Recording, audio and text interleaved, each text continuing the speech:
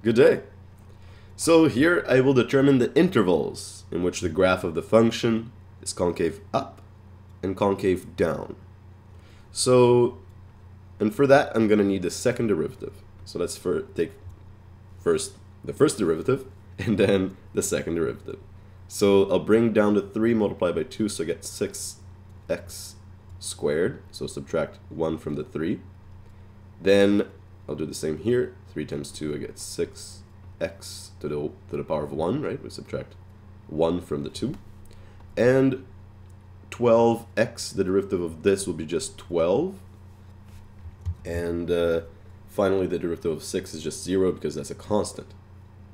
So now for concavity, I'm going to take the second derivative and set it equal to 0 to find inflection points. So I'll bring down a 2 here again, so I'll get 12x, and the derivative of negative 6x will be just negative 6, and the derivative of a constant is 0. So I'll set this equal to 0, so 12x equals to 6 because I can add a 6 to both sides of the equation. I can divide both sides by 12, and x is going to be equal to half. Great. So what does that mean? Well, so f double prime of x. This is a point of inflection. So that's where you would find the point of inflection, or an inflection point. And what does that mean? That is where concavity changes for the graph of this function. And now what we're going to need to do is that I will plug in a value smaller than half into the second derivative.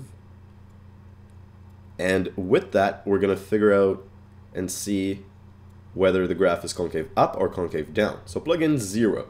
0 is a good value because it's smaller than half and it's easy. So if I plug in a 0 here, so f double prime of 0, I get 12 times 0 minus 6, so I get negative 6.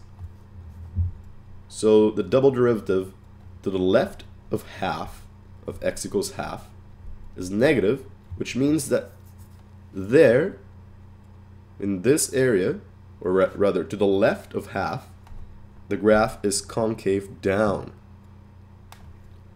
But what happens to the right of half? Well, let's plug in another value here. Plug in 1 here, plug in 0, right? Here I'm going to plug in 1. So f double prime of 1. So that's going to be 12 times 1 minus 6. That's just positive 6. So that's positive. When the double derivative is positive, the graph is concave up. When it's negative, it's concave down. And what does that mean? So essentially the graph can look something like this. It's concave down, and then at half, let's pretend that this is going to be x equals half, it changes concavity because that's the point of inflection, and then it's concave up. So the graph will look something like this. So concave down.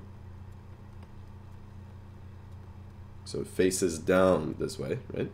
Concave down. And here it's concave up. So that's it. That is basically the second derivative test. We just figure out concavity and the intervals in which the graph is concave up and concave down.